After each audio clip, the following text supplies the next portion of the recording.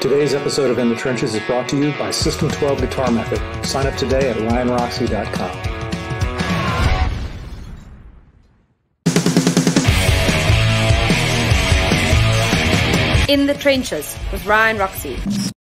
Hello, hello, hello, hello, and welcome to another live stream episode of In the Trenches. I am your host, Ryan Roxie. What is happening, folks? Man, I know. I was just saying before we press record, this hotel room that we're in, we're lost in Canada. You know, usually Alice Cooper's lost in America. We are lost in North America, in Canada, and we are on the West Coast. So it's early for me. And our guest today is in the UK. So it's a little bit of the roles reversed, because usually I am broadcasting from the North Pole in European time, and our guests are on the West Coast. But guess what? Everything changes in rock and roll. Everything is interchangeable. Everything is synonymous with good times and, I don't know, longevity, because I love it when we have true legends of the game here in the trenches. And I'm talking about the game of rock and roll. But before I talk about the game of rock and roll, if you are listening to us on one of the audio broadcasts, thank you very much. But guess what? I want you to be here on our YouTube official channel, because that's where we have the live chat. And there's that subscribe button. Vic, our producer, just manically threw his arms up in the air and said, I almost forgot to introduce. But no, it's all part of the plan, folks. I knew it was coming, because I'm talking about the game of rock and roll, right? Thank you for subscribing. Thanks for building up our YouTube official channel. Tell a friend, tell an enemy. We don't care, because we love you in the live chat. Positive, good energy, and always great comments that are coming from there, from the RGA. But again, I'm talking about the game of rock and roll, and our guest today is a true legend of that game. And if you think it's a game, or if you don't think it's a game, then you haven't been playing long enough. The last of the rock stars is what I'll call him today. One of the original founding members of the iconic band Uriah Heep. Would you please welcome into the trenches guitarist, songwriter, and dare I say it, living legend, Mick Box. Hello, Mick. Hello, mate. Good to see you. Happy days. You exude right out of the gate such positive energy. Every time I see you, there's a big smile on your face. It's hello, mate. How you doing? Or it's more like hello, mate. There's no H in there. Hello, right? Mate. No H, mate. No, drop the H's. Happy days. There's no H in happy days. How you doing, man? You're in the UK right now, and we have got so much to talk about. But I guess the biggest news is that the band, although we had a little bit of a setback with the pandemic, you're finally able to go out and celebrate that big 5-0. Yes, indeed. Oh, wow. There it is. So Uriah Heep, 50 years. And in order to just, take that into sort of scope and take it into yourself of how long it takes for a band, how many changes a band can go through all that time, we need to go back to go forward with Mick Box. What do you say, Vic? Shall we? Yeah.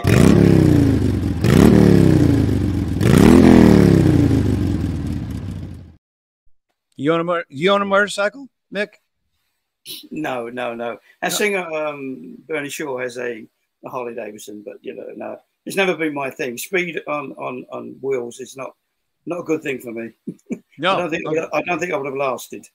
Cars and motorcycles. Now, what is your sort of, as a rock and roller, what is your guilty pleasure as far as hobbies go? It's hobbies. Well, football. Yeah, and you're talking you're talking the round ball, the one where you actually play with your foot, not the NFL. The one you call soccer, right? Yeah, football in England. Yeah, there's a team called Tottenham Hotspur, which are just down the road from where I live now. So it's been from boy to man, a fan, and so yeah, that's really one of my passions. That's great. That's great. I mean, living in Europe as long as I have now, I've definitely gotten into football more. The big myth is that people in America don't understand the game of football, soccer, if you will. but it's not true because every kid plays it growing up. I played soccer all the way up until high school, and then it just kind of faded out. It's coming back in popularity, obviously, these last few years, but you know, there was for the longest time, oh, Americans don't understand football. No, we played it growing up. I mean, did you play football growing up as well? Yeah, I did. Yeah, I did, you know, my school team, and then that went into London schoolboys, and I kind of moved up to there. People were interested in the England setup at the time. But I noticed when I was, because I'm quite vertically challenged. Wait. I'm not a tall guy. And, vertically challenged. Welcome to the club, my friend. But should guitar players be tall? I think guitarists or even musicians in general. I mean, if you look at the guys in the Stones, they're very, very petite, and I feel we have to be down and dirty, man. You know, and that's where we are. Down and dirty. Yes, we're closer to the ground. We're closer to the ground. Trust me, I hear every day. That I do have a taller wife, a much taller wife. So, I've always enjoyed the fact that, and I feel that the guitars. We feature the guitars more as a smaller frame. You know, the guitar is featured. When you have a super tall guy playing the guitar, it kind of almost looks like a toy. This kind of looks like more of like, you know, I think we're equal with it. It actually feels more like a part of your body, you know, whereas it's not a guitar on a big, tall person. It is part of your being, you know, which is great. Well, I've always said that guitarists play the guitars that their heroes played. And I do have a little bit of information, a little bit of the 411, if you will, that some of your early guitar heroes was actually the Les Paul and Mary Ford, and more in that jazz sort of, you came out of the jazz school. Is that sort of the reason why to this day you play a Les Paul, or do you play different guitars as well? Well, it was kind of that feeling, really, because I had a few lessons for probably about 6 months, and the teacher in the East End of London where I lived, he used to be the second guitar to Django Reinhardt, Alan Hodgkinson, and so his obvious teachings were very jazz orientated. So, and I liked all the voicings of the chords and the melodies and things. So I kind of fell into it very, very easily. But I got to a point after about 6 months, because my mother could only afford my lessons every Saturday. So I'd get the Saturday lesson, and by Saturday afternoon I could play it. So I was getting very frustrated. So I got to a point where I went, to hell with that. You know, I'm gonna learn it all myself. You know, and why didn't you just sign on to YouTube? There was no YouTube, my friend. We were in those days. We're still dropping the needle on the record, you know, to learn parts, you know. In fact, one of the first songs I learned was a song by Les Paul, Mary Ford, called Nola, and it was a very fast instrumental, diddle-it and diddle-it and diddle-it and diddle-it, and dropping the needle on it took forever to do it. But once I got it, it was marvelous. But then it's only years later. Not only did I find out that Les Paul was an innovator of guitar, he was also an innovator of studio equipment, and he played it half the speed and spread it up, and that's what I was trying to copy. So I was trying to do the fast version. You were basically trying to learn something that was almost impossible to learn, because already double speed. Yeah. Yes, because that is something that a lot of people don't take into account, is that Les Paul invented and was one of the pioneers of multi-track recording. 100%. And obviously the Les Paul guitar, that was his baby. It was kind of a cross between it was a 335 with a solid block in. It was a semi-hollow body at first. I forget what the name of that first guitar that he brought in, and Gibson passed on it. But also Les Paul invented reverb. Did you know that? Yeah, reverb and double tracking and all sorts. Yeah, he was immense in, you know. Without his expertise in all those fields, you know, I'm not sure we'd still be floundering. Now, did you ever get to see Les Paul play live? I was lucky enough to see him in New York at a small club when he would play, like I think it was every Thursday. He had a little sort of jam that he would do, or maybe it was a Tuesday. Yeah. Well, a good friend of mine, David Owen, who used to work with us as a crew member, he went to that show that you're talking about there, and he went along and he got all my CD covers signed by Les Paul, and a guitar and a guitar plate which says, "To Mick, keep on rocking, Les Paul." And I've got his pick there. So they're all up on the wall, mate. You know, treasured items. Well, I love the fact that, you know, right out of the gate, we know you're a bit, you know, classic rocker icon, but you are also obviously, from the CD wall in back of you, a music fan. And you said, you know, to your left, I believe, then there's your vinyl collection as well. So, you know, thousands of CDs and albums. You said not so easy to transport from point A to point B, though. No, they're very heavy LPs, aren't they? I mean, I remember when I first moved to this house, and it's 3 stories, and I thought, well, what am I going to do with my vinyl? You know, because they're all downstairs. So I went and bought these huge boxes and put all the vinyl in, and went to carry them up. I couldn't lift them. I couldn't even get them to the first step. So decant them into smaller boxes to get them up there, then put them in the big box, you know, because they're very weighty, you know. Well, the band Uriah Heep, I mean, you guys have been able to release so many albums over the years. What is your personal favorite platform to release your music on? Because you've gone through everything. You probably, you know, vinyl, cassettes, CDs, mini disc, perhaps, you know, all the way up to today's like every sort of format, mate, invisible file formula. But what is your favorite format to release music on? It has to be vinyl, mate. Vinyl.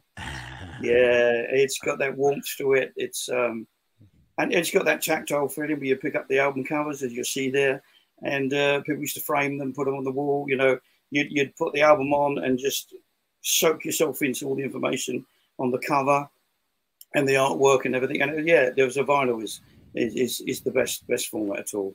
The tangible 100%. Experience, and I'm glad to 100%. See that it's coming back, and a lot of the newer generations are appreciating it as well. So we are talking here with Mick Box from the band, original founding member of Uriah Heep. But before that, there were a couple bands that I want to address, and perhaps you can give us some insight on the Stalkers and another band that you had called Spice.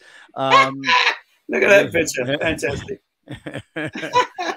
Now that's Vic Chalfon, our producer, that combs the internet when he's not doing incredibly strange search words. He's looking up Uriah Heep. Now, I understand the Stalkers, how you got the name. I don't know if it's from personal experience. How did the name Spice come about? Well, with the band Spice, it was a professional band. So Stalkers was the semi-pro band, and then we decided Spice was going to be the first, you know, professional band. So we entered into it with that. But we called ourselves Spice because in the culinary world, there's so many different spices that you can use for food and everything else. So we kind of wanted our music not to be just one genre. We wanted it to encompass, you know, folk, rock, blues, metal, as it's called, you know. And jazz, we wanted to include all of it.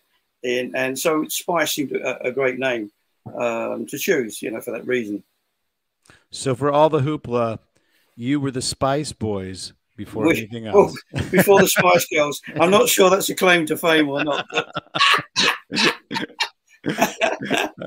Well, you dodged the bullet by not calling yourself the Spice Boys without the dance moves, I have to say. But both of those bands, you teamed up with your lead singer, David Byron, and which leads me to the obvious question, like, how did you get your names, the Stalkers and Spice?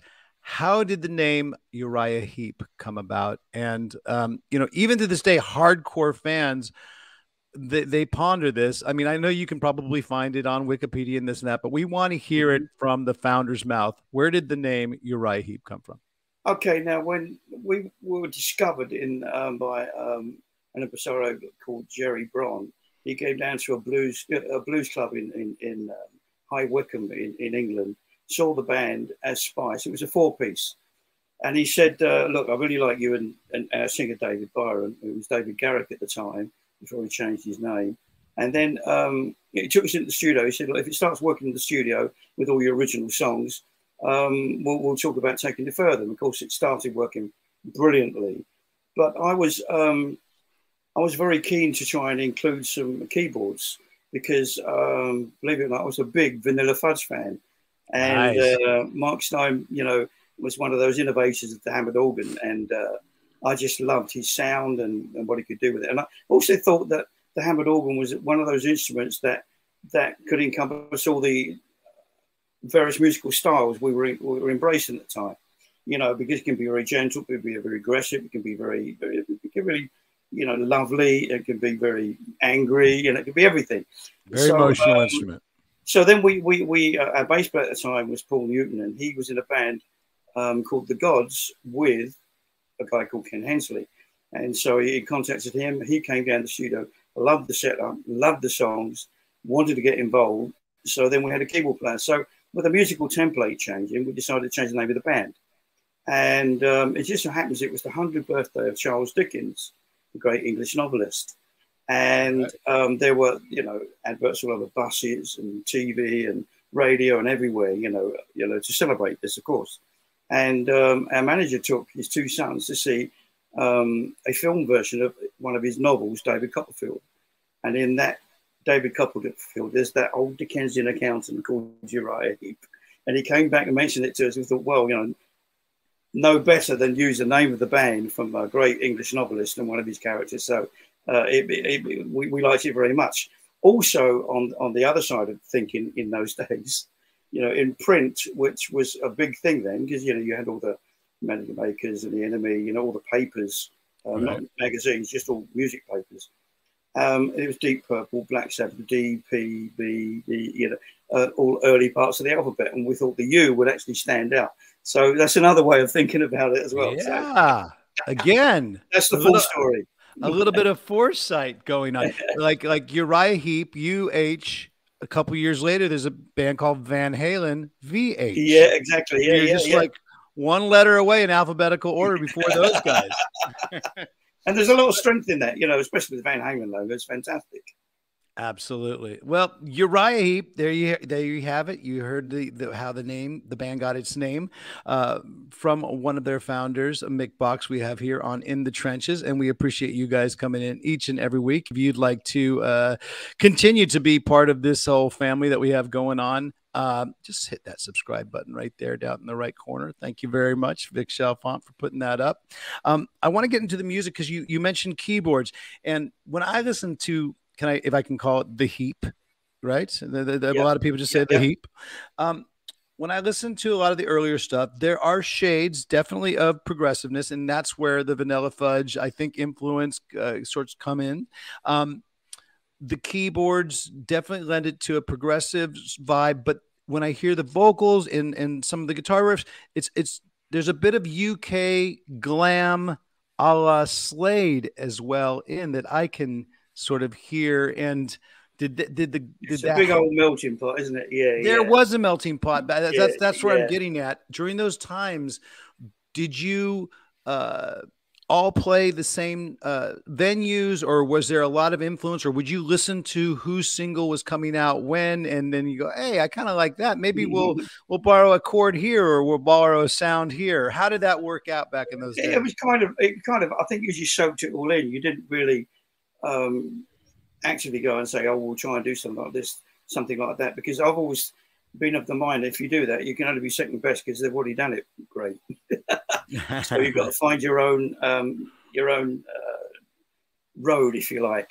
So yeah, I think you just soaked it all in. I think if we go back to the early days where we first got the keyboards involved, and we got into a bit of progressive rock and a bit of this, bit of that, I think that was more born out of the fact that when you signed an album deal back in those days, you signed with a label for 6-7 albums. Right. And you grew with the label grew with you, and there was no pressure on you've got to sound like this, look like this, be like this. And so we were allowed to let our music just grow in whatever way it grew. And so I think that's why, our first album's got a mix of everything, folk, rock, jazz, blues, it's got everything. And then we get to our second album, Salisbury, where we've got that 27-piece brass and woodwind section on a very long number, which is something that you'd have to sit down with accountants and managers and everything to see whether it was worth financially to do it. Whereas in the old days, you just did it. The next week it was done. Yeah. Well, and I think that by then we'd travel the world a bit, and we found when we got to look at yourself, our third album, we felt, well, hang on, you know, this is where we want to be, you know, a true rock band. So that's when we started settling down, and then we got the success with Demons and Wizards and everything else. Yeah. But in regards to that first album, that debut album, you stopped using H's a long time ago. At the beginning of this interview, when you said hello, the debut album, very heavy, very humble. No H's in Uriah Heep. Although, why isn't it except for the name? Yeah, I was going to say, why isn't it just Uriah Heep? It should just be Uriah Heep. The Heeps. We've officially changed the Heeps. The Heeps, mate. We have many times had the name spelt wrong with H-E-A-P. Guilty as charged in one of my posts this week. I had to spell correct it or repost it. Yeah, I know. You're one of many. Let me tell you that. Well, now that I know that it's one of the accountants for the Charles Dickens, author and all that stuff. Now I know the backstory. I will never. From now on, it's just EEP for me. All right, how about that? But it's cool that the record label back in those days, record labels would actually allow you to grow, allow you to develop, because it was that first, very heavy, very humble, wasn't really embraced. At least it wasn't by Rolling Stone magazine at first, where actually one of the women who reviewed it promised to kill herself if this band makes it. So, I mean, have you kept in touch, or did you go to her funeral? What was very funny about that was that she said if this band makes it, she'll commit suicide. And in the same, the next paragraph was, and it sounds like a third-rate Jethro Tull. Now, let me tell you this. There's not one of the Uriah Heep that can stand on one leg for a show and play their instrument. So that's out the window. And, I think the proof in the pudding is we're still here 50 years later, 52 years later, still doing what we love, still have a passion for what we do. And where is she? That's all I can say. All right. Maybe she's working in the local supermarket. Who knows? Well, there you go. Mick Box and this woman who reviewed very humble, very heavy, very humble, are definitely not Facebook friends. I don't think they frequent each other on TikTok as well. I don't know. Yeah. No Christmas card list. Speaking of TikTok, folks, everybody in the chat, we've had a big debut about that. You like the way I just segue into that, Vic? Is that amazing? Yeah, man. What do you think about Federica? Look, I know, folks. I know. Look at us on the screen. We are the epitome of the youth culture today. Look at us. We are. But and trust me, folks, and trust me, kids, any kids watching this right now, we are much crazier stuff, much more youthful stuff than perhaps you've ever done or your parents have allowed you to do. So the thing is, me, Ryan Roxie, and I don't know if Mick wants to join me in this, but we are debuting our TikTok account today. And I know it's going to sounds corny. I know we're about a year and a half, 2 years late, but we're going to do it anyway. Are you into social media these days, Mick? Do you post regularly on Instagram, Facebook, or dare I say it, do you actually already have a TikTok account? I believe we do have a TikTok account, but it's not run by me. All right. The Eeps beat out Ryan Roxie on a TikTok account. I love it. And I won't join it until it's spelled correctly. All right.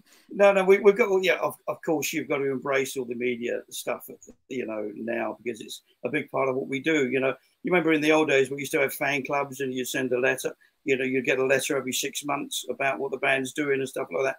And it may not even be from the band, it may be from the secretary signing it or whatever, So it was, it was a different world then, But now, of course, I embrace Facebook and I talk to fans and I think it's very important, I think if there's, like all these things, there's a plus side and a negative side. Pros and cons. The plus side is you've got that immediacy with the fans.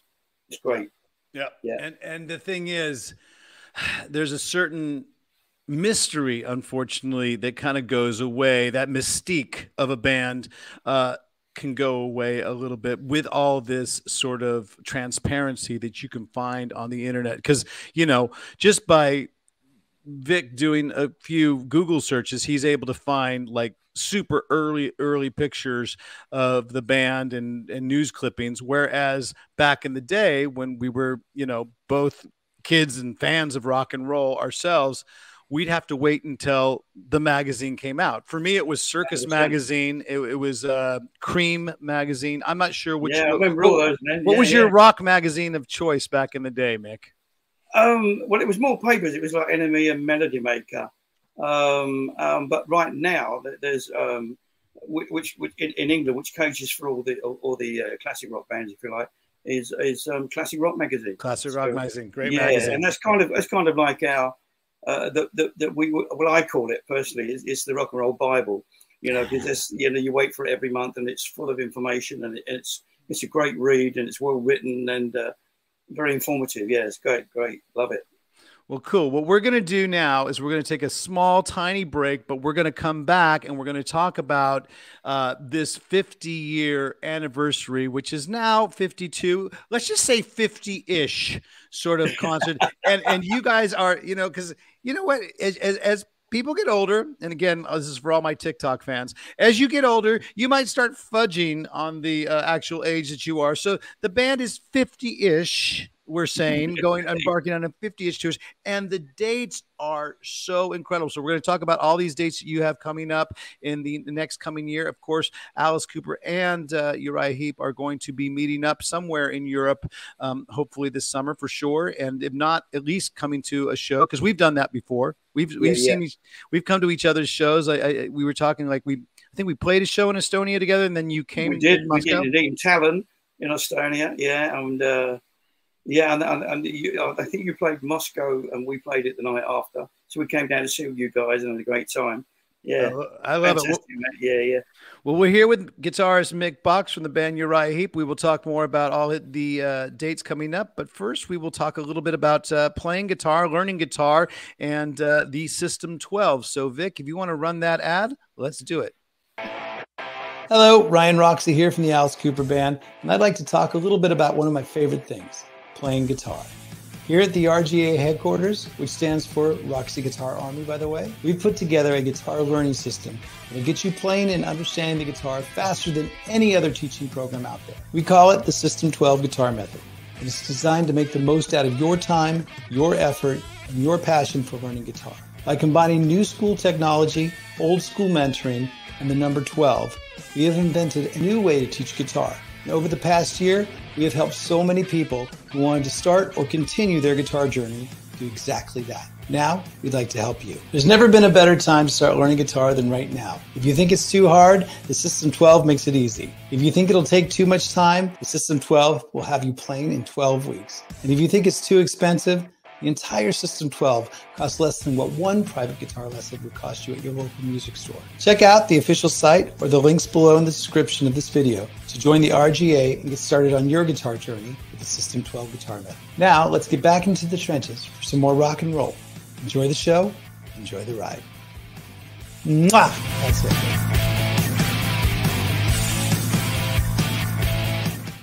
I have not seen that ad in a while, Vic. That was great. You kept the, well, hey, I'm just curious about, because I have this thing called the System 12 that a lot of our audience, the RGA, has been learning the guitar and they picked it up. Have you ever done any sort of guitar course yourself and how to teach it? No, I'm more of an intuitive player. You know, I noodle until I find something that interests me, or, you know, I feel that I should record it very quickly and then develop it later on. So I'm kind of that sort of guy. I'm not schooled whatsoever, to be honest. To me, music notes on an A4 is like tadpoles on a piece of paper. You know, I just don't relate to it at all. So it's just by ear, really.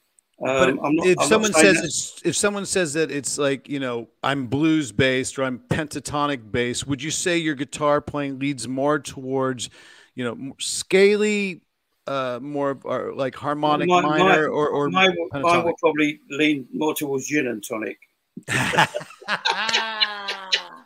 That could be your new method. The gin and tonic Mick Box. Learn the pentatonic with a gin and tonic. Yeah, I'll have a gin and tonic and see where it takes me, you see. That's a genius way of learning. You know, already I think there's people in our chat that want to sign up. Where can I learn how to play guitar and pentatonic gin and tonic? I love it. That's good. That's very good, man. The infectious laugh as well, Mick Box. How's everybody doing in the band? Like, because the current lineup, you know, I love Bernie. You know, he's been around you've been playing with him for such a long time. 1986. Man, such a good guy. And you got Phil as well, and Russell and Dave, right?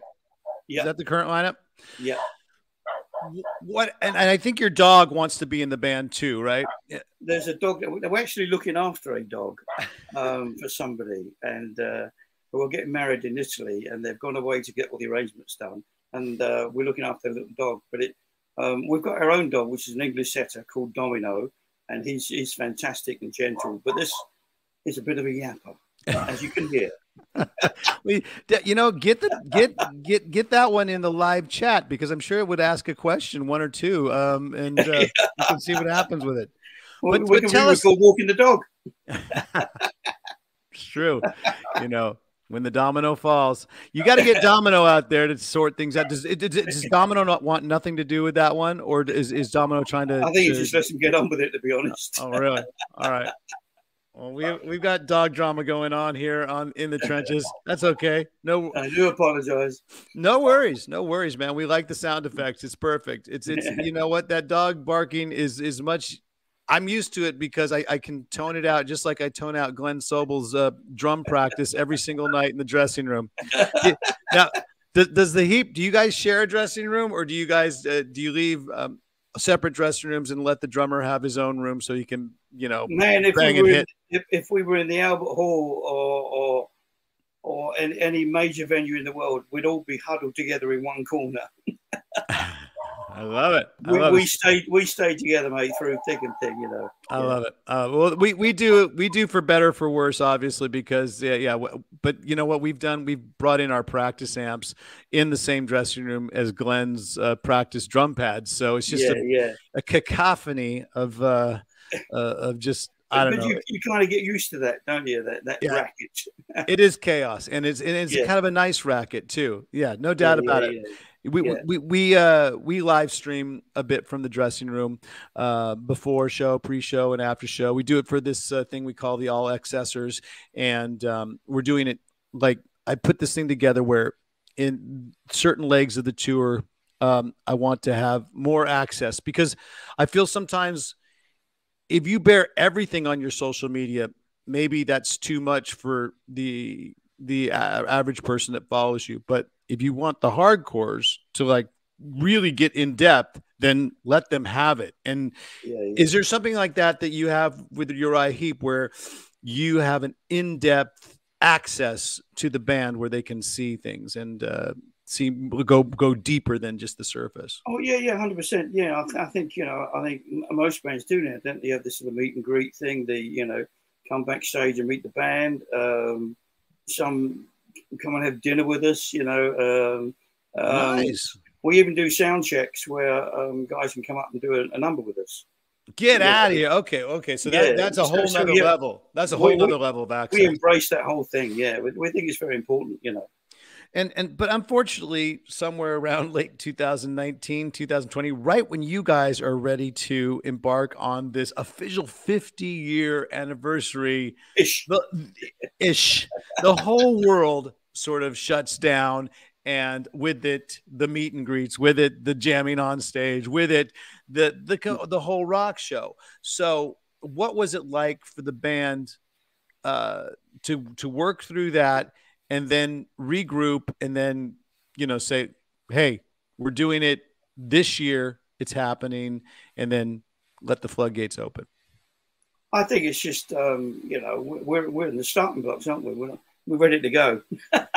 Yeah. You know, yeah, we just can't wait to get out and do it. You know, I mean, we're at the moment. I'm kind of, because I've been there from the beginning. I'm kind of putting a show together that kind of encompasses maybe a lot of songs that we haven't played for a while, or some we haven't played ever.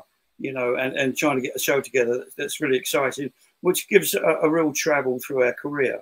You know, a 50-year career-ish. Absolutely. So I'm presently doing that at the moment. Then I'll just send it out to everybody. The most important thing is that when you give people, you know, when you've got a history like we have, and you've got Bernie joining us in 1986, when you go to the earlier tracks, I think I leave it down to him to decide. I can give him 5 tracks, and he'll probably say 2 of them he can really deliver. And, you know, and he's the guy up front that's actually got to sell the song on the night and believe it and feel it. So I go on those emotions rather than being dictatorial and say, we've got to do this, we've got to do that, you know. So I feel there's 2 ways of treating someone like you that has been around since the beginning, someone that's been around since day one. They're either going to look at you as like the Oracle or Yoda, someone that has all-encompassing knowledge, or they're going to look at you as someone like Don't Touch Grandpa in the Texas Chainsaw Massacre, where they just keep him in the wheelchair, and every once in a while they let him hit the hammer of the victim. I mean, am I going too weird on that reference there of Texas Chainsaw Part 2? Yeah. Do you have any sort of no? So are you treated more as the Oracle? Yes, yeah, I'd have to say yes. You know, I take over quite a few of the announcements on stage, and give a background to some of the songs, where they come about, and how they came about, and things like that. Yeah. So yeah, part 1. I'll go with part 1. Okay. Part 2. Again, no disrespect. Your question, I would have to say that I've got too much passion and energy for you to think otherwise. Well, you know what? No disrespect to Don't Touch Grandpa, because I actually had a band at one point called Don't Touch Grandpa. Really? Directly influenced from the Texas Chainsaw Massacre Part 2, which I'm not even. Yeah, are you a movie buff? Because I mean, you know that Coop watched. You know, he never met a movie he didn't like or didn't actually watch. But you know, Alice Cooper goes to the movies to make 2-3 times a week. Are you guys are in the band? Does the band have any of those hobbies or sort of things that they do on the road? Are you a big movie buff, or do you guys kind of just keep kind of low key? Well, you know, the 2 of us, of course, if somebody's seen something or a good movie, and they think, well, you know, maybe the guys are like this, we'll throw it up on the TV and have a listen to it, you know, all together, watch it all together. But generally, you know, especially through this period of COVID and lockdown, Netflix have been well used, that one would say. You finished Netflix. Maybe overused. Yeah, I'd like to say during the pandemic, I finished the internet. We all finished the internet. Yeah, but one, I mean, my favorite all-time film would be One Flew Over the Cuckoo's Nest.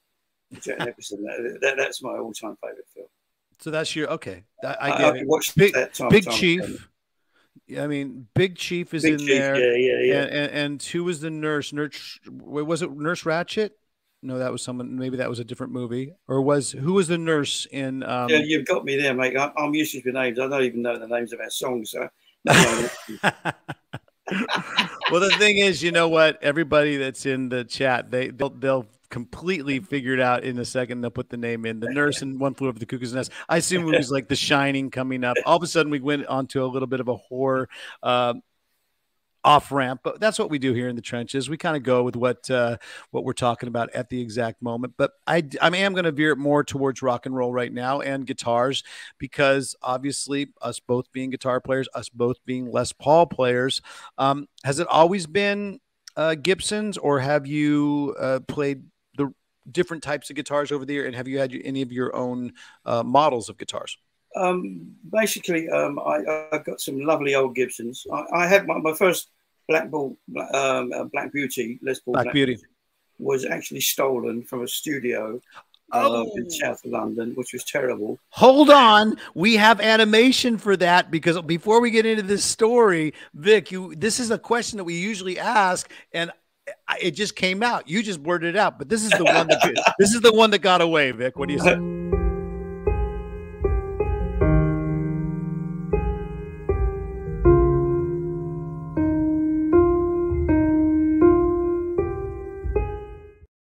I feel that we should make that animation even like 4 times as long, Vic, because, you know, it would really drag it out. But usually we ask this question to every guest that comes on, like a piece of equipment, perhaps it's a guitar, an amplifier, maybe even an effect that was either lost, stolen, or they had to sell. And you just gave us a huge, huge story about your first Les Paul Black Beauty, which I just so you know, folks, weighs the same amount as probably a 5-year-old child. It's very heavy. Very heavy. So tell us the story of how that got stolen. And do you wish, or is there any other piece of equipment that you wish you had back even more than that guitar? You know, I think that's the one. Basically, we're recording an album. I think it's called Equator, and down in Jacob's Studios down in south of England. And, you know, the guitar cases, you know, they used to be quite flimsy, but then they made them like coffins, didn't they? Very heavy. And so you could almost pick it up and not know the guitar was in there. They were that kind of heaviness. And we finished those Anvil Road cases, right? Yeah. Flight cases.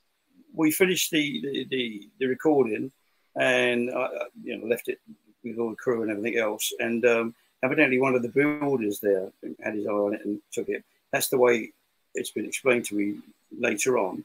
But their crew just locked it all up, took it to our lockup in London, and left it there. And then when we went to tour again, we opened it up with no guitar there. So we knew where it was previously, so we knew it was stolen from there.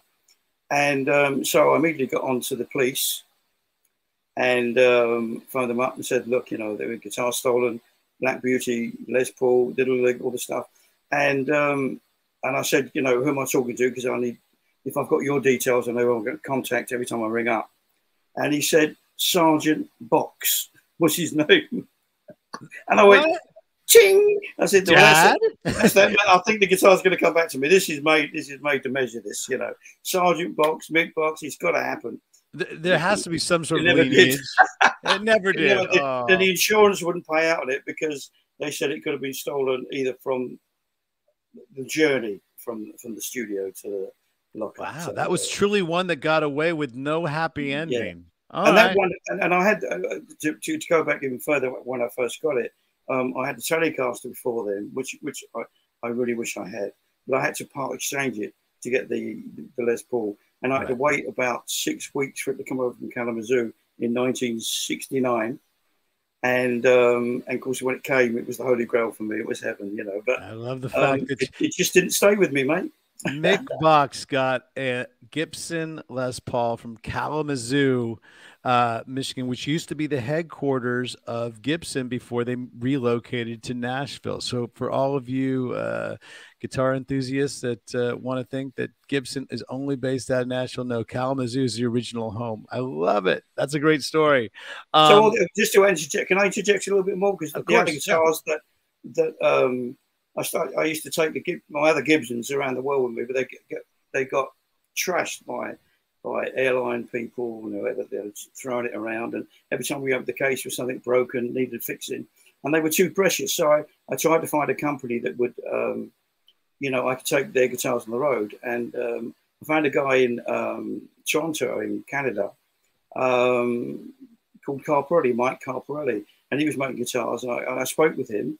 And he sent one over to me, and I put it on, and I went, oh, this is fantastic, you know. And I had it on for about 2 weeks, and I went, okay, this is it, you know. And I've been a Carparelli man ever since. But going on from there, oh wow, there's more. Of late, we do a thing in Germany called Rock Meets Classic, and it's like a 40-piece orchestra, and with, you know, about 4 or 5 artists on it. We did it with Alice, funny enough. I wanted to talk about that, yeah. Alice. And Steve Lufka did it with us, and we become great mates. And so at the moment, I'm getting one of Steve Lukather's Luke 3 HH guitars being made for me now to be sent over. So who knows? I might end up playing Steve's guitar. Nice, man. You've been playing a lot of different guitars, but obviously the bread and butter seems to be the Gibsons from the old school. Yeah, but, that's my first love. Definitely. But I love the fact that you mentioned rock meets classic, because to be honest with you, that's right when the world shut down. Rock meets classic. I think you had to you did a couple dates and then it got cut short basically early 2020. And I'm not sure if you were on that run. No, we were the two previous. The two previous. Okay. Yeah. Cause I've seen Rock Meets Classic and it's a very cool thing. I was at some music fest, Music Mesa in Frankfurt, and just so happened that you guys were coming through town. So I went and saw that show. And it was great to, the band is great. It's basically, you take the classic hits, but you then have this huge orchestra that, the nice thing about it is the songs take on another dynamic with an orchestra. You know, there's a lushness to it that maybe isn't, that the band doesn't deliver. You know, the band's more raw. So it's really nice to have that contrast. And it really touches you, you know, you really feel it with the maybe in the way that you originally were thinking that keyboards could add emulate the early sound of Uriah Heep, then this orchestra even gives it another different flavor. Because I remember Gypsy with one of your bigger, one of the big hits, and Easy Living. They're both rockers, and but they're both, you know, the guitar riff supports Gypsy, whereas Easy Living, it's you know, you have a guitar heavy sound. Drive, isn't it? It's a big drive, and the guitar's recorded where it's right up in your face, you know. So that's I love it. Now, are you one of those guys that experiments around a lot with different types of amps and different types of technology, or are you just like, I'll plug it into a Marshall, mate? Well, I was with Marshall for many years, and then when Jim Marshall passed away, I think his son Paul took over, and then he left, and the kind of loyalty and dynamic that we used to have with Marshall kind of got diminished. Okay. You know, they went into you know, making fridges and headphones, and you know, there was all kind of diverse stuff happening, and that you know, and they were more interested in the up and coming players rather than the loyalty of people like myself, etc. So I found a company in Germany called Engel Amplifiers, and they're a family-based company, and their amps are just fantastic. Yeah. You know, Steve Morse used one. He got his own signature. Richard Blackmore had his own signature one. And so, you know, I know it was in good company right there, you know. And I got the lowdown on it from Richard Faulkner from Judas Priest. Okay. Richie Faulkner. Yeah, good friend. And he, the Falcons, we call him. He was, he said, look, I've had these for 2 years. I've got 2 amps. I've never used anything but the one. And so the reliability and the sound, you know, what more do you want? Especially on the road like that. Germans make amazing automobiles, and you and I are both involved with German amplifier companies as well. I'm playing Hughes and Kettner these days. Oh, and and again, it's just the engineering and the reliability is great. So there you go, little plug right there for Hughes and Kettner, Vic. Get in there. Get that Engel logo in there for Mr. Mick Box there as well. Let's talk a little bit about this upcoming tour that you have, a 50-ish anniversary. You announced it in late 2021, and is extensive touring. I know that some of the dates, because of the current situation that's happening in Ukraine, Russia, some of those dates are being modified a bit. But right now, where does it stand? How many dates, how many countries, and when do you guys kick off? It's well, we're doing a lot of festivals, and I believe we're doing some with you in Europe in June, July, August. Then come September, that's when the 50th anniversary starts, really. And we'll take that all the way up to Christmas. It was originally 62 shows in 25 countries in just over 2.5, 3 months. Wow. So it was quite extensive. Yeah. We've lost because of the war and everything else. And God bless those people, and we wish them you know, all the love and peace in the world. But at the moment, you know, there's about a 2-week period within that tour we had that we've lost. Wow. Okay. I see. Well, so you do, I mean, you are going to be out there. You are going to be definitely making the rounds. I see that the United States, North America, we're looking at the USA early next year. Okay, good, because there's some people in the chat now going, well, Europe's got all the dates. What about us? What about us? So rest assured, the Heep, or the Eep, as I call them, will be getting somewhere across the pond, so to speak, in 2023. Correct? Yeah, our agent is working on it right now, so we're very hopeful that will come to fruition. Yeah. Cool. We have an agent every single week as well. We call our agent the fan of the week. And, you know, we don't allow him to come out to dinner with us or her to jam on stage with us, but we do put their picture up on our podcast. So this week's fan of the week, Vic, are we ready for that? Let's run it.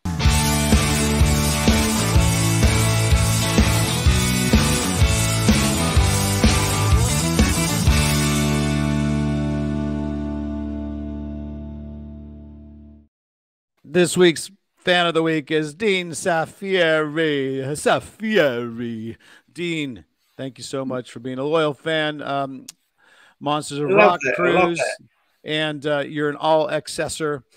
You've been very, very important to promoting the podcast and promoting and showing up into the chat every single week. And again, folks, if this is your first time watching In the Trenches podcast, we'd love for you to stick around and just do that by hitting that subscribe button that's right there, over there. Yeah, thank you very much for doing that for me, Mick. Thank you very much.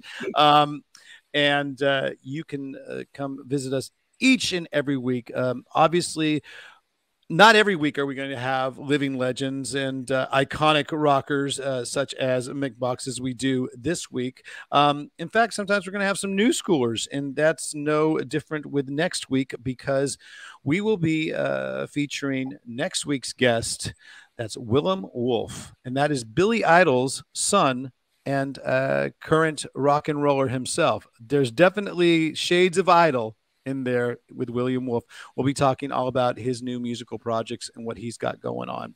So speaking of, because you're an old schooler like I am, and you're obviously still listening to new music and gathering ideas and sort of getting influence, getting inspiration from the younger bands. Is there any newer bands that you feel are sort of taking that torch of rock and roll and bringing it to the next level? Well, if a few things like, you know, Rival Sons, but they've been around for a while now. You know, and Greta Van Fleet were, you know, they wear their heart on their sleeve, don't they? So there's a few out there that, you know, that you can see where their influences come from. But it's really funny because I find that I've discovered something. I think, oh, that sounds great. And you find out it's the Winery Dogs with Richie Kotzen. Yeah. Billy Sheehan and Faulkner, you know. And then I tell you what, I just seen recently in London, I went and saw Smith Kotzen, you know, Adrian Smith from Iron Maiden and Richie Kotzen, Previous Poison and all the solo stuff he's done. And what a player, mate. Fantastic. Loved it. They had good songs, played brilliantly. He's even got his wife on bass. Now, that's happy days, isn't it, when you're out on tour? Or... Oh, you might say that. No, this is it's just like TikTok. There's pros and cons to both, all right? Well, he seemed very happy, so we'll go with the tick. Nurse Ratchet. There she is. That is not Richie Kotzen's wife, Vic. Why would you put that up there? That's, you know, we want Richie on the podcast. You're not doing yourself any favors, Vic, by putting Nurse Ratchet on there. He's such a wicked player, mate. Dude, what a player! And vocalist. He's a player. What a great vocalist. What a great. But you know, enough about Richie. More about Mick Box right now. Come on, because Richie isn't on our podcast yet, and I don't know if he will be now after that Nurse Ratchet photo that our producer Vic Chalfant, that's at Vic Chalfant, put on. So if you have any comments, if you want, no, I'm just joking, guys. Here we go. We have a little segment called "Never Let the Truth Get in the Way of a Good Story." It's what my boss likes to say in almost every interview. Never let the truth get in the way of a good story. Fact or fiction? Was there a huge competitiveness between Uriah Heep and Deep Purple back in the day? No. Truth. It's true? No, true? Yeah. Is it fact? I'll tell you for why. Because when we first started out, there was a thing called the Hamwell Community Centre, which was not a rehearsal place at all. It was just two halls, one this side, one this side. And this side was Deep Purple, and this side was Uriah Heep.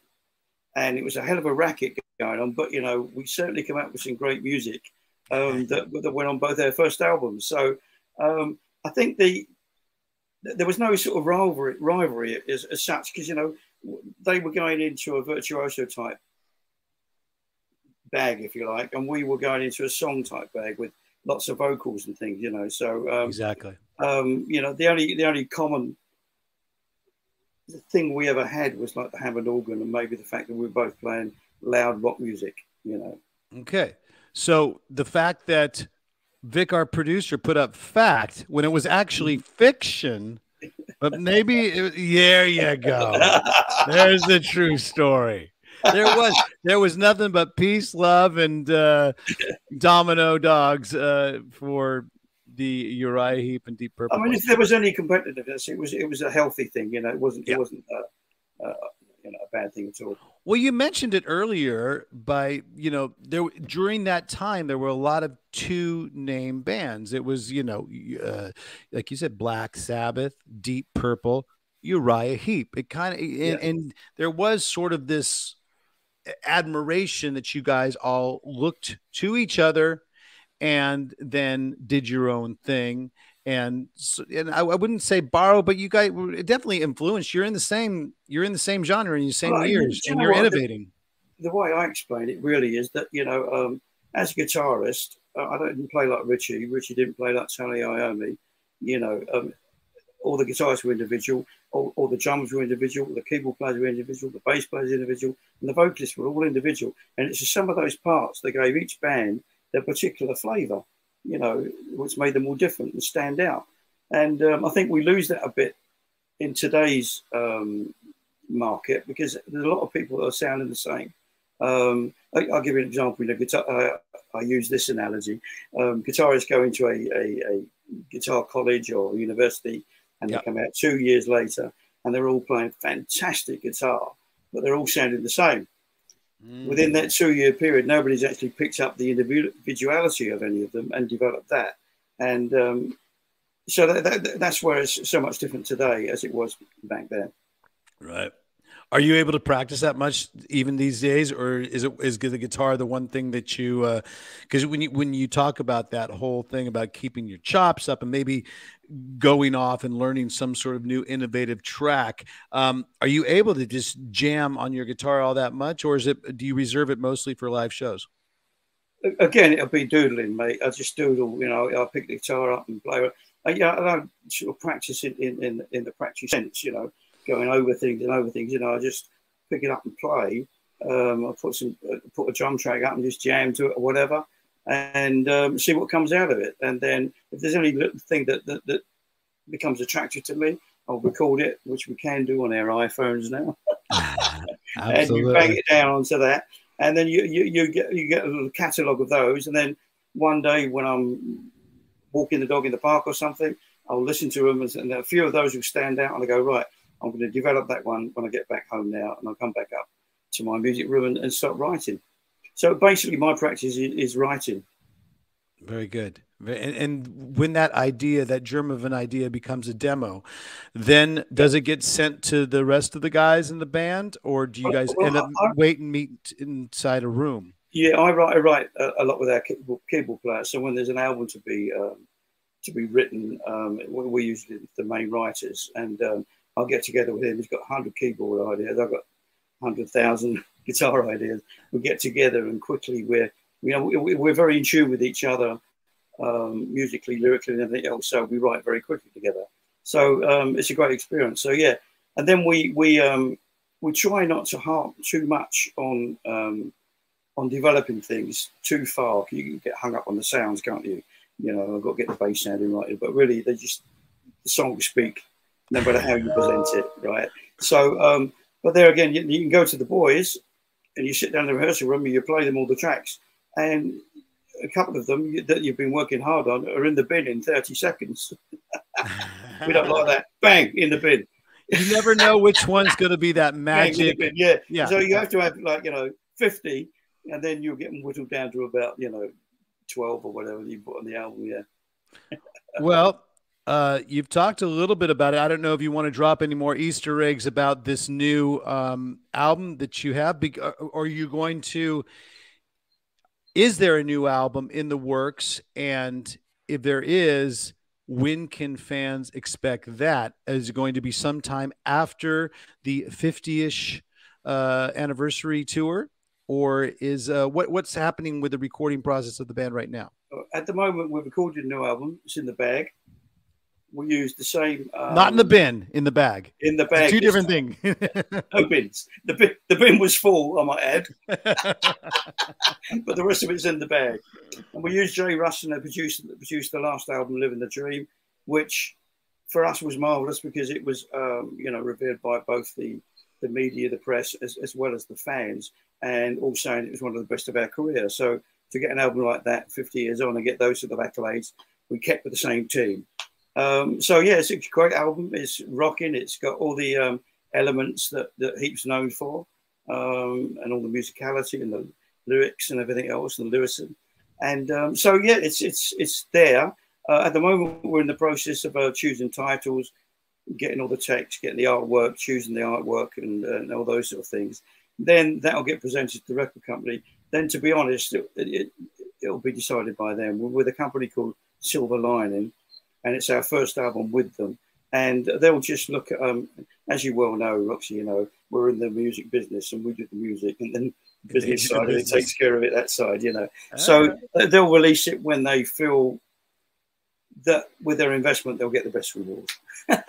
It's a nice way of putting it, I guess. I love it. So we don't really have a say in it, but they'll find a place to release it when they feel best. Really. But first and foremost, you've got the anniversary tour to take care of, and a lot of dates, a lot of festival dates right now that we'll be crossing paths with. We've covered a lot of hard-hitting topics. We've talked about songwriting. We've talked about equipment. We've talked about special guitars. We've talked about the evolution of the band. But I think the question on everybody's mind is, what hair conditioner do you use? And how do you keep it so lovely, silky, smooth on the road, man? I have been one lucky dude because I've still got it. I've still got the hair. I've got no idea. I don't pamper it. I don't do anything other than wash, and most of the time I don't even dry it. But I think the secret is don't mess with it too much. There you go. Life advice. Because that is usually how we end the podcast, with some life advice. Don't mess with your hair, folks. If you mess with your hair too much, you'll end up like me. If you don't mess with your hair, no. I've got a lot of facial hair I'm going to be messing with pretty soon. There was a point where I used to dye my hair, and that became, every hotel room looked like a disaster when I left it. The black towels everywhere, I got fed up with that, so I just grew it out to grey. And anyway, I mean, who knows? After this, I might even get a part in Harry Potter. Dumbledore. I love it. When did you just accept it? What year did you go gray early, or did you just late? I couldn't give in. You fought it. Yeah. And then I found that the products, they do damage your hair a bit, and you start feeling that you haven't quite got as much as you thought you had, and then I stopped it all, and all came good again. So I just want to come clean to our In the Trenches audience. Those of you that are just tuning in now, we have not spent the entire podcast talking about hair care products and the upkeep of Mick Box's hairdo. The thing is, we've talked about so much, and you'll have to recap and tell some friends about all the things that we've talked about with this very special episode with Mick Box of the band Uriah Heep. Let's go real quick with the tour dates that you've got coming up. And I don't know, Vic, do you have any graphics for that? And do you have, no, he does not. He says there were too many dates. How about social media contacts? Do you have that? There you go, Vic. Thank you very much. For those of you that are listening to us on the audio broadcast, Mick, would you mind telling people the best way to get in touch with you? Yes. We've got at Mick_Box_Uriah_Heep. Then you've got straight Mick Box. Then you got at Mick_Box. Then you got my own website, which is mick-box.net. And all those links would be on the website, would be mick-box.net. So you can find Uriah Heep on Instagram, Facebook, and Twitter as well on the links provided. And if you are listening to us on audio broadcast, what are you doing there? Because I'm not going to go through all those handles again. I want you guys to at least go on and watch us on their YouTube official channel and hit that subscribe button that Vic Chalfant, our producer, just put up. Again, I'd like to thank everybody that's been a part of the In the Trenches team this week. Thank you very much, Federica, for coming on. And thank you very much to Naomi and Belen for being our backstage guests as they hang out. So just chill out there for a little bit. Mick, I look forward to crossing paths with you. Oh, my God, Prel. Wait a second. Is that your secret, Prel shampoo? Mine was, gee, your hair smells terrific. I don't know. I would like to say I've never used that shampoo ever. Well, you know what? I think it's Prel and Palmolive. It's either dishwashing soap and hair soap. It's probably the same sort of difference. But yeah, we've probably messed up the same sort of amount of hotel rooms through the years and towels with dyeing our hair inside those rooms. Yes. Agreed. But Mick, any sort of parting words for our fans besides don't mess with your hair that you've learned over the years that has gotten you through hard times, good times, everything else in between? Anything that you want to relay to our fans? Well, you know, my thing in life is, you know, if you've got a passion for something, it's all important because that gives you the drive to, especially in our business, one door open, another one slams in your face, you know, and it gives you the belief to keep walking through those doors and achieve the goals that you're looking for. So once you've got a passion for something, you know, live it, take it to its limits, you know, and enjoy every moment. Well, that's my mantra. There you go. And I think it's a very good one. And I can hardly wait till we hook up somewhere on the road in Europe this in the coming months. It's going to be great, Mick. Hold on for 1 second while I say goodbye to everybody. But you've been listening to Mick Box of Uriah Heep on the In the Trenches podcast. I am your host, Ryan Roxie. Next week, again, our guest will be Billy Idol's son, William Wolf. And again, congrats to our fan of the week, Dean Staffieri, right over there, and everyone else that wants to become part of the RGA and the All Accessors, and of course our debut of TikTok, which is coming out later today. Just follow us on Instagram and all the different handles. It's pretty much at Ryan Roxie, and on YouTube at Ryan Roxie Official. So, hey, we're out of here, Mick. Thank you very much again. Happy days. Hold on for 1 second, but until next time, everybody else, I'm Ryan Roxie. Enjoy the ride. See ya.